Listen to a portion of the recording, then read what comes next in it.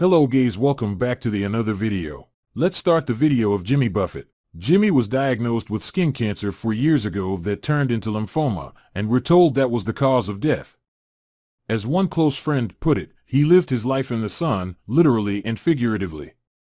Jimmy began receiving hospice care last Monday, and there was an outpouring of love from friends and family.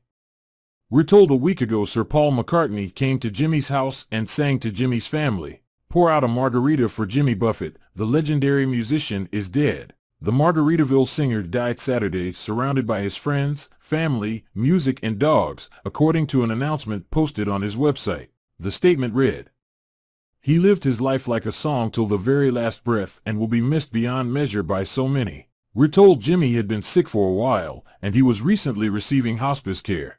As we reported, Jimmy was forced to cancel a May show in South Carolina after being hospitalized at the last minute for an issue requiring immediate attention. The idol of all parrot heads everywhere, Jimmy was also forced to cancel a ton of gigs in 2022 because of health issues and a different hospital stay.